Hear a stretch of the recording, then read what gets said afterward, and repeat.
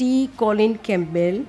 He read this research paper and he was shocked to read this, that actually it is promoting cancer. More you take dairy product, there is a study that clearly says that you will become more and more insulin resistant. I ask people that you must check what is the food of your food. Is it hormones, pesticides? I'd like to invite Dr. Rupa Shah ma'am to continue with the next session and give her talk. It's a little interesting topic because this is something that is so interwoven with our life. You know who rings the bell sabse pehle, first in the morning? Who rings the bell?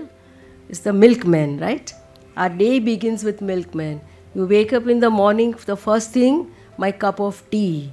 And then the day begins. So here I'm going to just quickly explore this subject properly and see what is there in the dairy. So as in the morning somebody did mention that every mammal feed their young ones. And so the milk is only for that particular offspring. But we humans consume milk of other species. We are the only one. And India is one of the world's largest milk producer. Our share is 22% and our average consumption per person is about 355 grams per day daily. And these are the various things that we eat all the time, very casually, neatly packed, well presented and tempting us all the time. So what's the problem with dairy? So there was an original research that came from India by these two Indian scientists from the National Institute of Nutrition in Hyderabad, Gopalan and Madhavan. In 1967, they demonstrated that protein found in cow's milk, which is called as casein, actually causes cancer tumors to grow. Not only grow rapidly. So this was a very unusual research, and someone who is in the nutrition field who was doing research, T. Colin Campbell, he read this research paper and he was surprised because he was assigned a role of how proteins are good, particularly they think protein is from meat, animal protein for human development. And he was shocked to read this, that actually it is promoting cancer. So he decided to replicate the study. He contacted those authors and he didn't believe it because he thought this was wrong. But he replicated and he found the same thing. And then his path of life completely changed.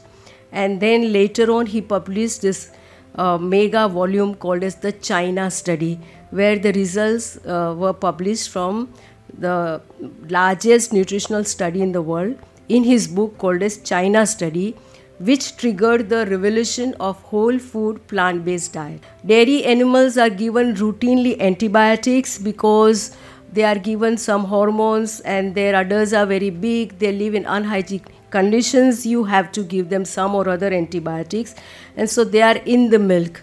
They are susceptible to infection quite a lot, they live in a very pathetic condition most of the time. So these antibiotics are in the milk and are one of the cause of multi-drug resistance. So I think I was a vegetarian, I used to eat a lot of organic food and I was very proud, I don't take much allopathic. I never realized that by drinking milk, I was drinking all those antibiotics that I had no idea about. Now this milk also has growth hormone. It can be from its own source and also sometimes they are given the growth hormones as injections, and so that also is going to be a problem. This is a WHO data that talks about dioxins, which is kind of mist. These are the chemicals which are highly toxic, which are in a very high concentration in the dairy and are carcinogenic. And whenever something is very priced, you know, milk is a comfortable, happy, middle class product, right? Poor people can't afford it. It's still like unreachable. But so it is adulterated a lot because that's the industry. Like just before Diwali, you will surely read a newspaper story saying that 2000 kilo of mawa was found which was adulterated, or some paneer was found somewhere. Invariably, because this is what happens. I can't understand how they can sell a cheese pizza on street at 30 rupees with loaded with cheese. I wonder what cheese that is, because you can't afford only. So that adulteration has other set of chemicals. You don't know the source at all. Then lactose intolerance, that's a very well-known fact. All pediatricians know, and they definitely do first thing whenever there is cold, cough, or ear pain, then they want to eliminate dairy products. So milk allergy is known, and as soon as you stop those products, you label them as lactose intolerant, and then you put them on other dairy alternatives, and they do extremely well. Then there are all these diseases that are transmitted in the dairy milk, like all this typhoid, diphtheria, poliomyelitis as well. So that's another danger. Of course, dairy consumption is directly linked with the insulin resistance. So more you take dairy product, there is a study that clearly says that you will become more and more insulin resistant. Then there is a link with type 1 and type 2 diabetes. And there are these carbs in the milk which will break down and become sugar. So that will of course raise your blood sugar. Autoimmune disorders like multiple sclerosis, type 1 diabetes, they all have link with the dairy consumption. Then osteoporosis. So there was a study which is already mentioned often again and again, 12-year Harvard study talking about, they found that those who consume more dairy are actually risking their bones. They will get fractures more easily. Then how dairy affects your hormone levels. So a cow is giving milk, and after 3 months of giving birth, she is made pregnant again through artificial insemination. So the milk production is going on for her baby if she is a female calf, of course. But if she delivered a male calf, maybe he's dead. But she's giving the milk for the dairy farmer, like that's the industry. She's kept for that. She'll be giving milk, but she's pregnant also. She's pregnant, and what is the pregnancy and hormones? Very high levels. So you can see it has got 20 times more estrogen. Now the glass of milk that comes on your table in the house, do you know? Do you know about it? You think it's healthy.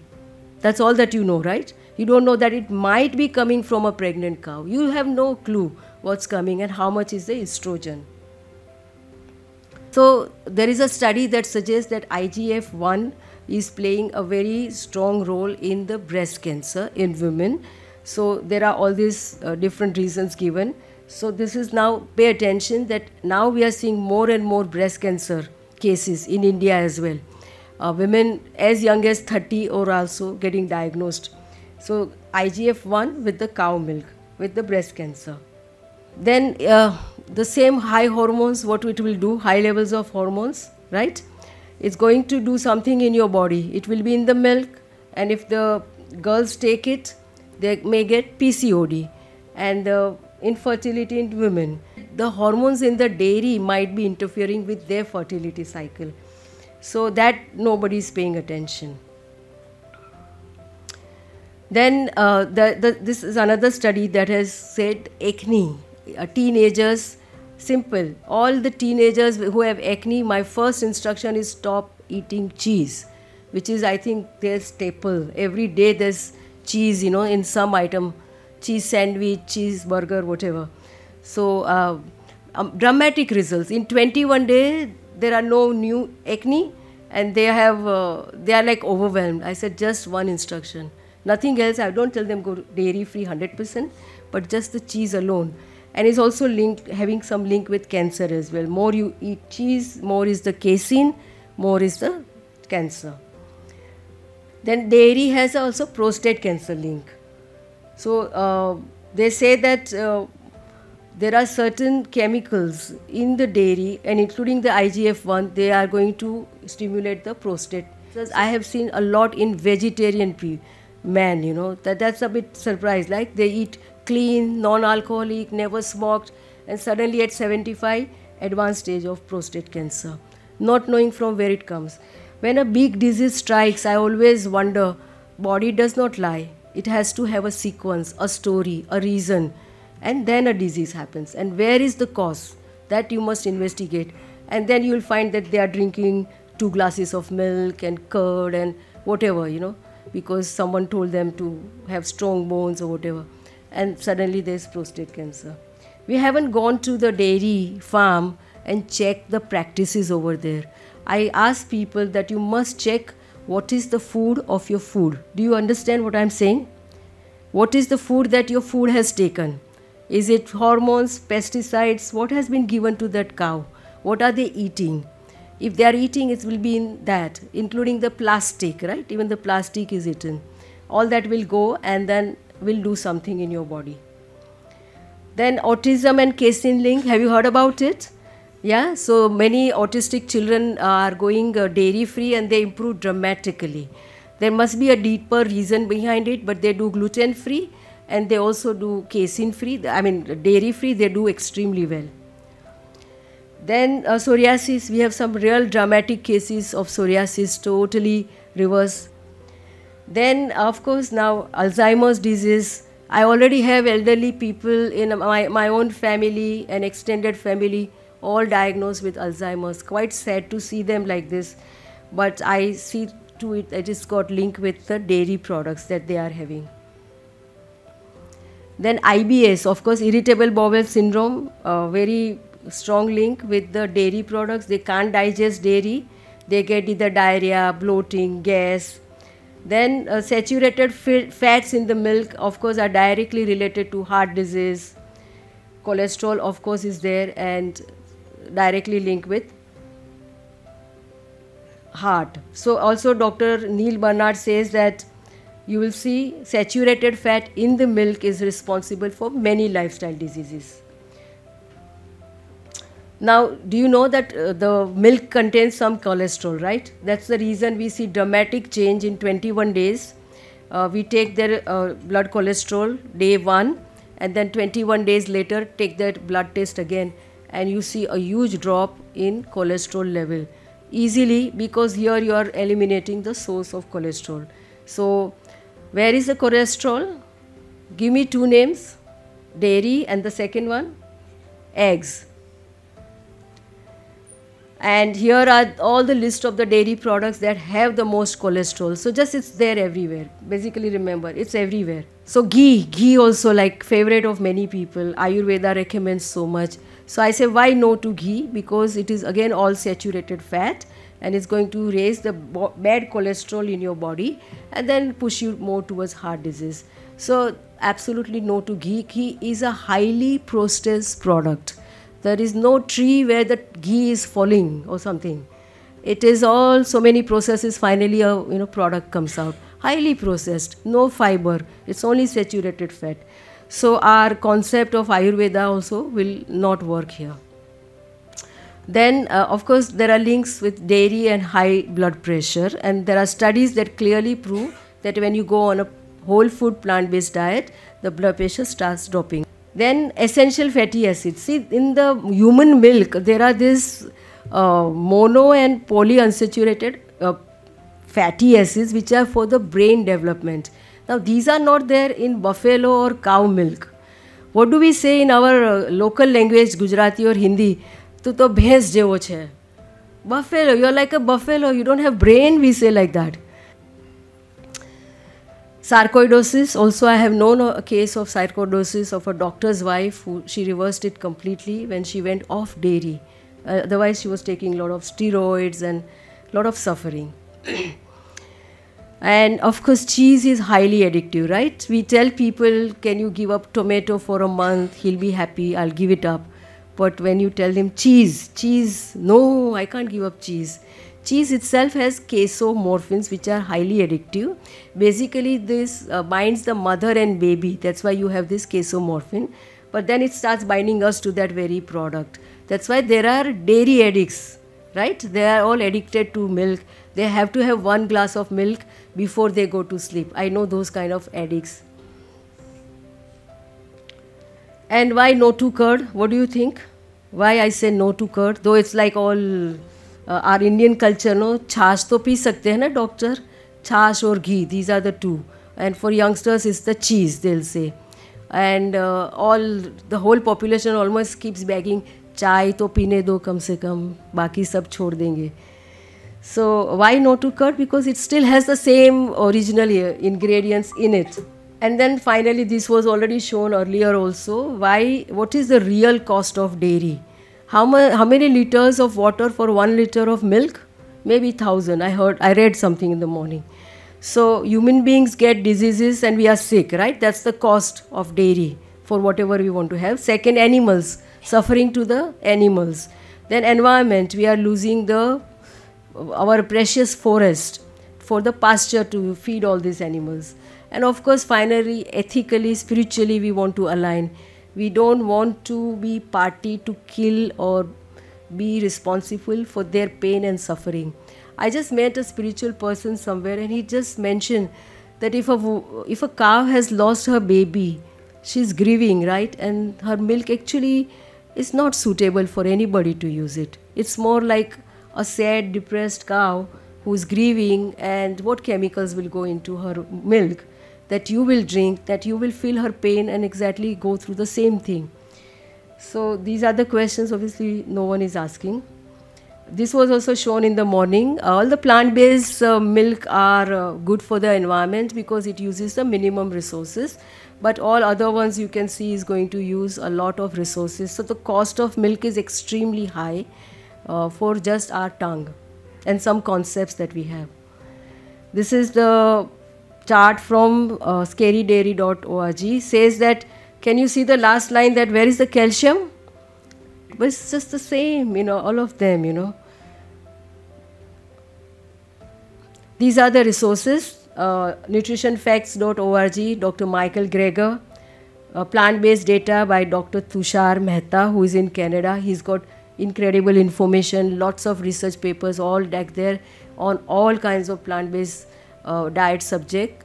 I also pulled out some of the research papers from there. PCRM is Dr. Neil Bernard, nutritionstudies.org, Freedom from Diabetes has a few, and viva.org is from UK, that is the vegan organization for animal compassion. So they also have a booklet which is right here. So this is nutritionfacts.org, has tons of data. Just you keep asking for the subject, they have the data. These are the books that I read in the beginning, and that changed my foundation. I became plant-based 15 years ago, and I was very overwhelmed with the results because just for 30 days when I gave up dairy products, I saw that my migraine headache, which I was suffering for 18 years, completely disappeared. In the first week, no attacks. Second week, no. Third week, fourth week, nothing. I lost couple of kilo effortlessly. I felt very energetic. Every morning I wake up with no pain, no acidity, no body ache, feeling very light. I was 47 then. I felt like 17 then. I said, my goodness, it appears like a new birth. As the weeks passed by, I realized how clean the system becomes, how you have now no more those antibiotic load, and anything that, molecules of dairy in your product just slowly leaving, and the mental and emotional state was incredible. I never felt so calm.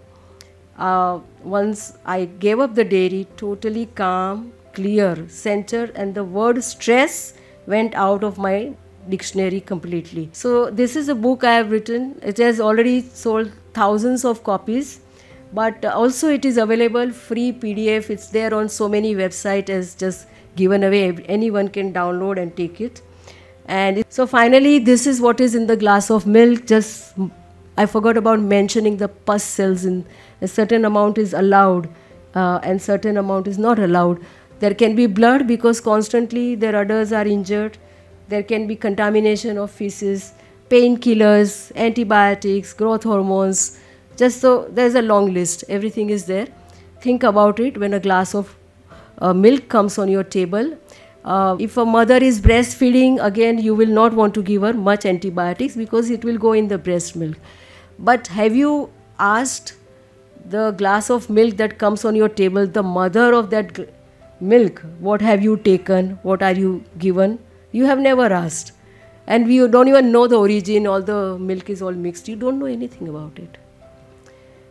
So finally, the doctor of the future will no longer treat human with drugs, but rather will cure and prevent the diseases with nutrition. This is the fact.